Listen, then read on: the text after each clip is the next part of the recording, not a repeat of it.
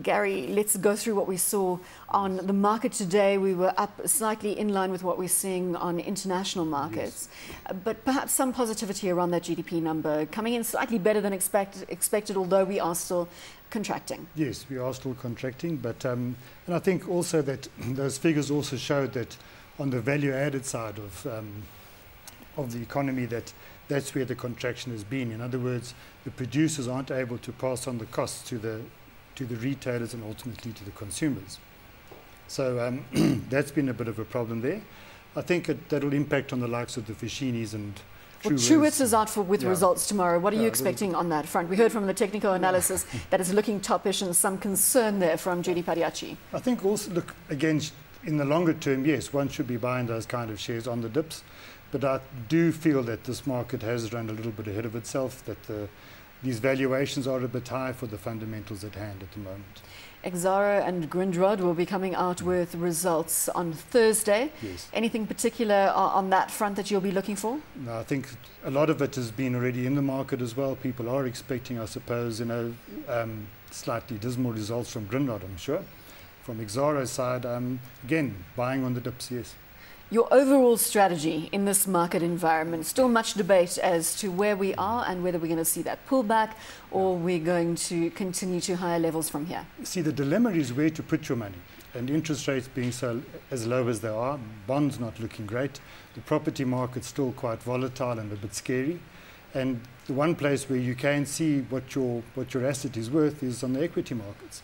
So I think people will still be buying now for the longer term view, rather than sort of shying holding away their from money in cash or on the sidelines. Are we seeing a lot of that money that was sitting on the sidelines returning to the market? Yes, and I think it's a bit more on the trading side rather than the long-term investment side at this point, but certainly people are looking to buy into those big dips that come through.